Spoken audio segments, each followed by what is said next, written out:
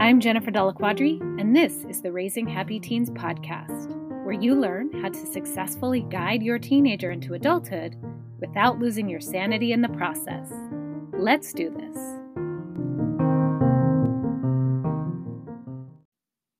Welcome back to the podcast.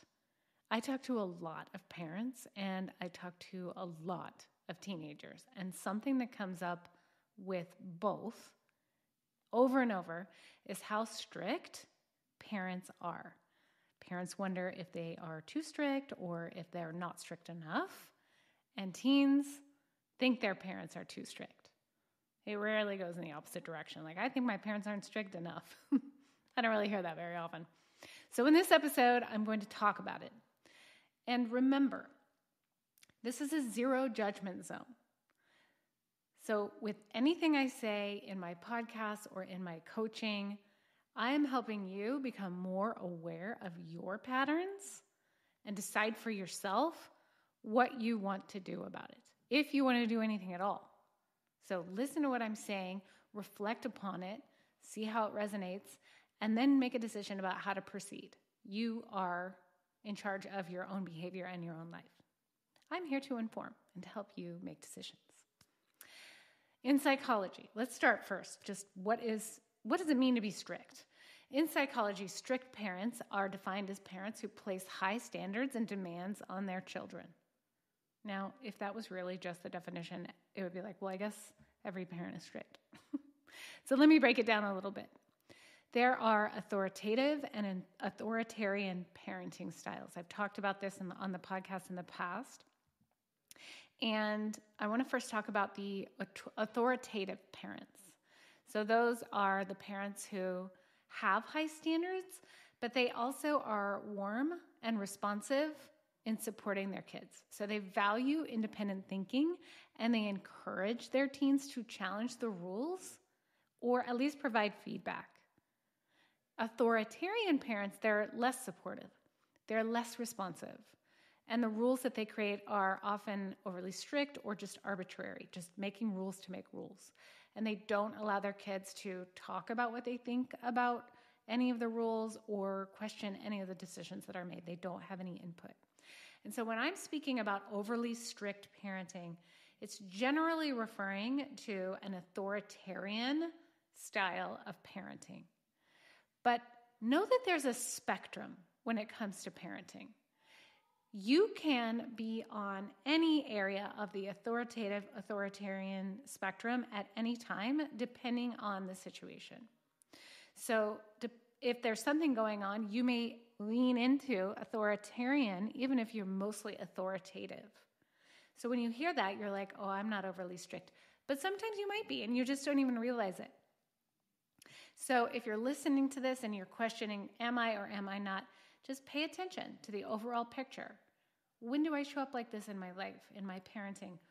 When would I like to shift things? When am I happy with my responses to things? Here are some signs that you are, or that a parent is, overly strict. The first is there's just zero tolerance for rule breaking.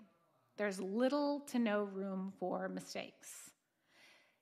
The second is your teen has more restrictions than other teens. And this can be tricky because it's subjective. A lot of teens will come to their parents and be like, well, everybody else is allowed to do this and I'm not. And so that may feel like, gosh, everything I'm doing is more than other parents. But be open to the idea that maybe it's going on, and just consider and be open to it. Another sign is that there's just little patience for silliness or fun or lightheartedness. It's always task-oriented, get things done, achieve, do, and checking in on those things. Another one is that there's just a really long list of rules. There are so many rules around everything, around their schedule, what they eat, their grades, who they hang out with, where they drive, if they drive, what they drive. There's just rules about everything. Another one is that there is not a lot of room for natural consequences. The parent is stepping in all of the time to reprimand or to intervene instead of allowing the teen to experience what's to come for their decisions and choices. Another sign is nagging. So if you're nagging a lot, everything from where to do homework, when to do homework, how to clean your room, when to practice piano, constant nagging may be a sign of overly strict parenting. Another sign is constantly handing out directions. Things like sit up straight, quit dragging your feet, don't slurp, turn in your assignment. Constantly handing out directions and just what to do, what to do, what to do. Another one is not offering choices or discussion about decisions. It's like, this is the decision, end of story, book closed. Also, not letting the teen do things their way. It's like, I know the right way, you need to do it my way, or you're doing it wrong. Another example is praise outcome instead of effort. So the teen is working hard. Instead of praising that hard work, the parent is waiting until the A is achieved to praise it. You can hear my husband talking in the background, and I want to say something to him, but I can't because he's just upstairs, and I don't want to interrupt the recording. So this is what happens when you work from home and your husband has a loud voice. Back to the praising the outcome and not the effort or just the outcome. Focusing on those outcomes or the results of what it is the teen is doing or is not doing. Another one is to make outrageous threats. I know I've mentioned the series Modern Family before, but it always brings me back to the episode where I think it was a Christmas episode, and Phil decides that because something happened, he's just going to take Christmas away. We're not having Christmas. And it's like, Claire is like, what? Wait, what? And she wants to support him, but she's like, this is just a little over the top, right? So having just these outrageous punishments or threats. Another one that's just a little bit more like every day is clean up your room, or I'm taking your electronics for a month, right? Just some arbitrary, random, outrageous threat. And the last one I'm going to mention is the focus is always on learning. Like, what did you learn from this? What's the outcome? It's kind of goes back to the results thing. What's the positive? What's the benefit for this? Instead of just having fun and enjoying experiences for the fun of it. And I also want to talk a little bit about strictness as it applies to school performance and grades and also dating, because a lot of parents, they may not be strict in general, but when it comes to grades and when it comes to dating, it's a completely different story. So first, let me just talk a little bit about strictness when it comes to grades. So parents who are overly strict when it comes to grade is they equate good grades with future success. So the better the grades, the more opportunities, financial stability, and well-being. Grades are basically a sign that their teen has potential. And this comes up so much with a lot of the parents that I talk to because they want what's best for their kids. They want their kids to get good grades because they believe good grades is going to equal a happy life, right? But I want to challenge that. That's not necessarily true for everyone. Yes, it could open some doors, but that's not a blanket statement for everything. Also, when it comes to grades, they think that having high standards for grades is going to motivate your teen to get better grades. And maybe it will, because your teen doesn't want to suffer the wrath of you grounding them because they get a C. So they'll work hard, but at what cost? Also, I just have to say that it doesn't motivate your teen to do better, and it doesn't give them intrinsic motivation, but side note, I'm going to set that aside. Okay. Also, now there's my dogs. Isn't it fun working from home? Okay, I'm just going to talk over them because you can pretend like you're at my house. Okay. Parents are so overly strict with grades because their teens' grades give them a better sense of their self-worth as a parent. Like, if my kids are getting good grades, that reflects upon me well. Like, I look good because my kid is the top performing kid, right? So that may be one of the reasons why parents could be overly strict in grades. They're looking for that validation. And another reason is overcorrection. So maybe when they were growing up, the parent was growing up, their parents didn't really get involved. They didn't really check in on grades. They didn't really encourage them to do well, and they are dissatisfied with the outcome that they have. And so as a result, they're like, I'm going to be the opposite. I'm going to have high standards for my kids so that they do feel good with their outcome. And now I'm going to shift gears here to dating, because this is the other topic that some parents can end up being overly strict on. And here is a few reasons why. One is they're worrying about losing control over their teen. Because when teens start dating, it's kind of like this shift into an adulthood, and it's scary for parents. Like, they're growing up, they're forming this romantic relationship, and I don't have control over that, and that's scary. Also, they may be worrying about distraction from responsibilities, and rightly so, right? You all remember what it was like to have your first love. That's all you can think about. That's all you care about. You don't care about school. You don't care about your job. You stop hanging out with your friends. All those things can happen. And so there's a lot of concern about that. Another is safety concerns, making poor decisions, having unsafe sex, getting involved in peer pressure, and also fear for emotional hurt. I don't want my kid to be hurt, so I'm going to keep them from dating. Another reason is just protectiveness over their role. So worrying that somebody else is going to come in and take their place. And that may sound weird because it's a romantic partner, but there's this connection between parent and child and parent and teen that can kind of get pushed to the side when there's a romantic relationship that starts to form, because the attention from the kid is starting to go to someone else, and that can be hard for some parents. Another one is concerns about the values, the family values, and how they're going to be tested, just because there's this thing hanging out there that could potentially lead your teen astray or lead your teen to make choices that they may not have made otherwise. Also worrying about, are they old enough? Is it the right time for them to be starting to do that, right? Making sure that it's not too soon. And the last one, I kind of mentioned this before, is protecting them from being hurt. So they're thinking about, a lot of the times the parents I work with, they think about their past, and like, I had these relationships when I was in high school or, when I was young, and they were really harmful for me, and I really want to protect my kid from experiencing that because it was so hard for me. Remember, all of these things are completely understandable and natural. We only know what we know. So if you're hearing any of these things and you're like, oh gosh, that's me, I'm doing that, it's okay. Again, this is your opportunity to look at it and decide, is this something I want to continue doing? Is this something that's benefiting me and my relationship with my teen or not? And then you can decide what you want to do next.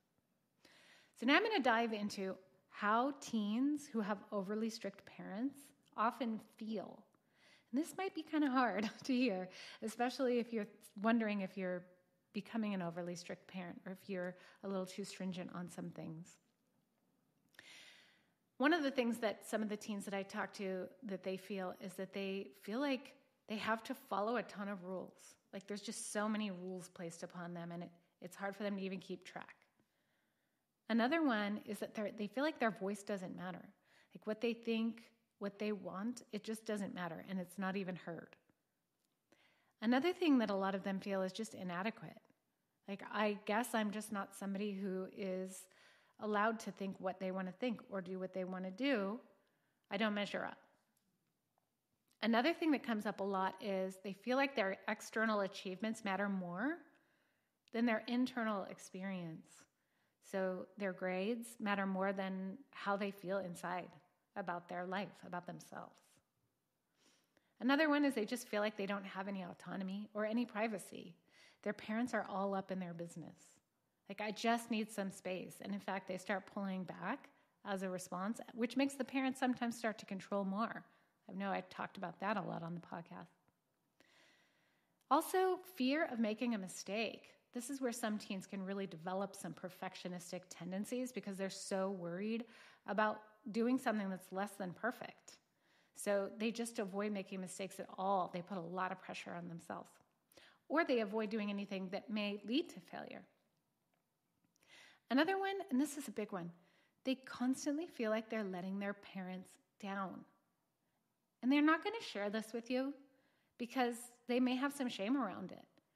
But they just feel like, my parents never feel like anything I do is good enough. I feel like nothing I do is good enough, and I'm just completely disappointing them on every turn.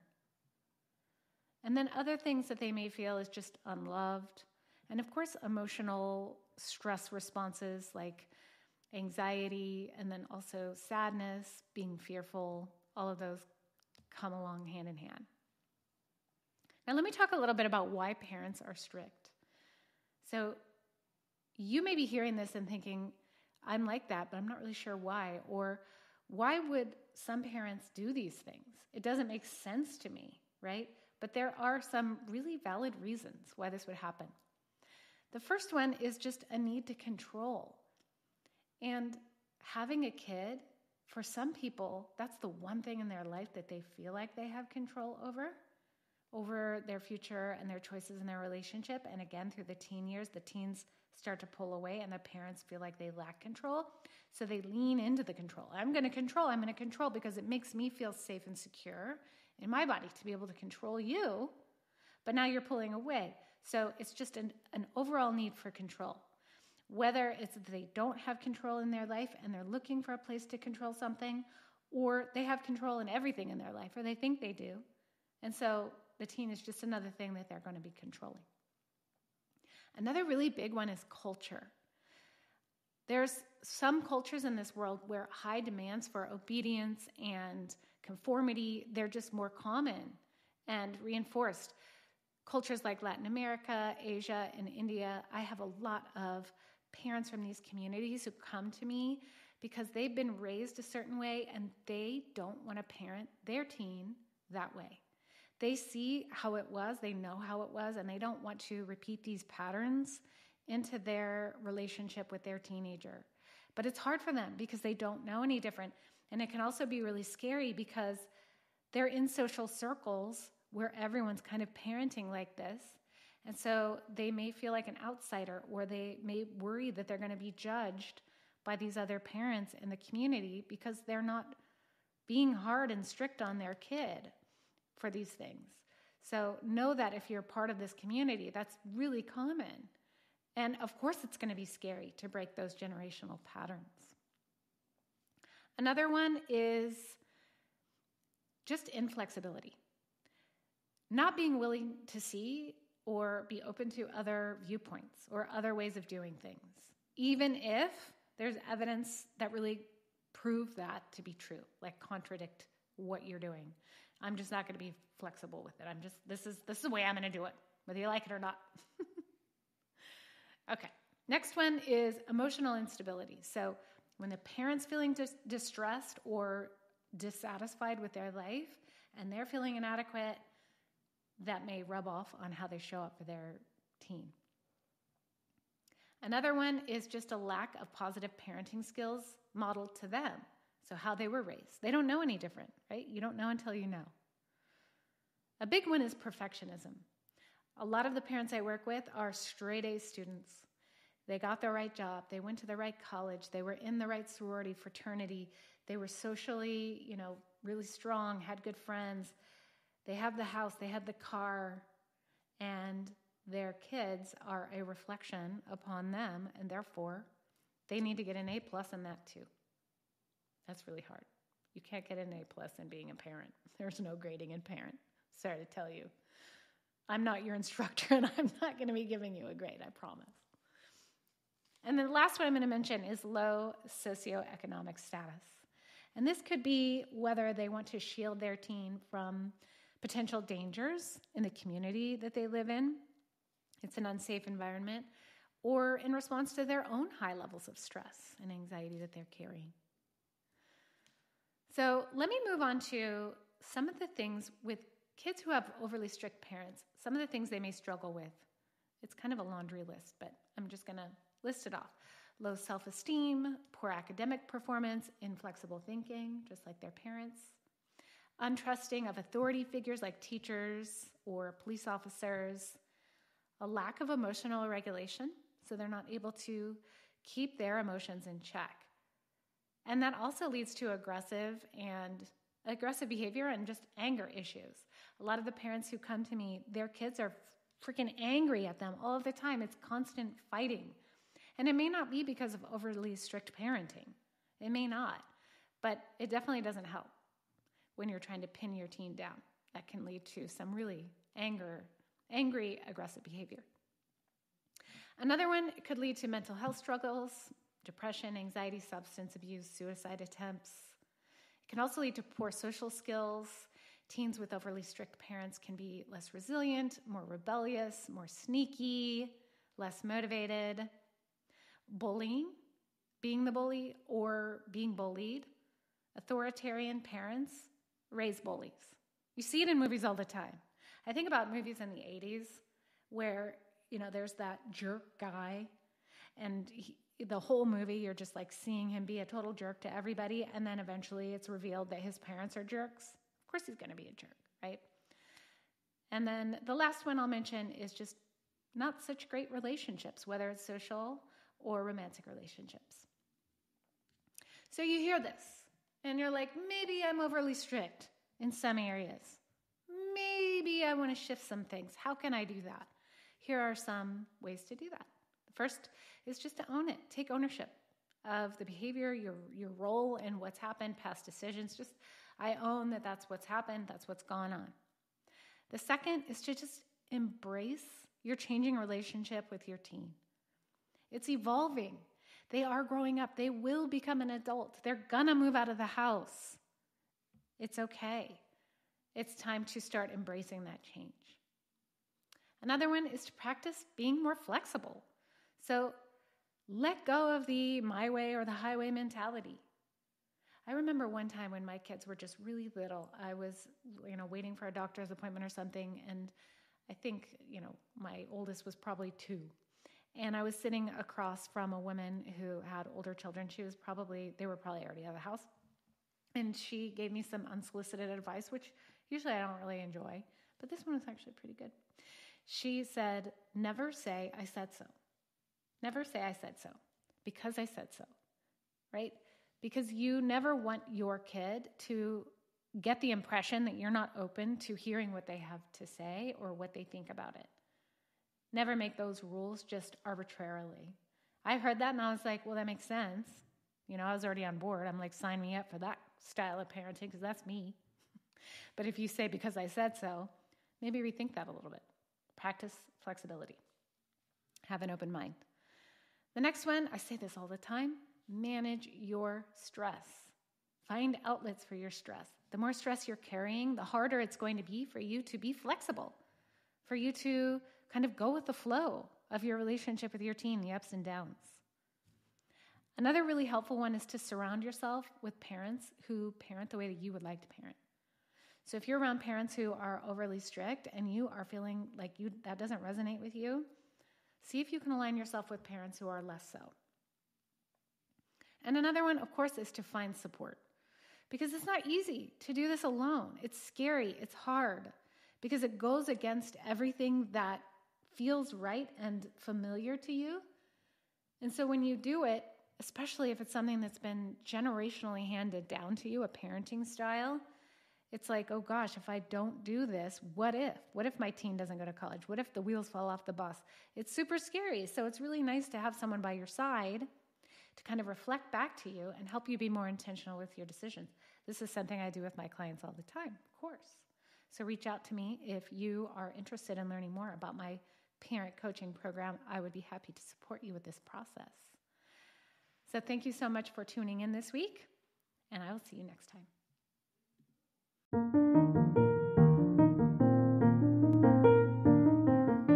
If you liked this episode, I'd like to invite you to join Raising Happy Teens, my free online community for parents of teenagers, where every week I host Ask a Coach. You bring your parenting questions, and I provide expert advice and coaching. Click the link in the show notes to join today. I'll see you inside.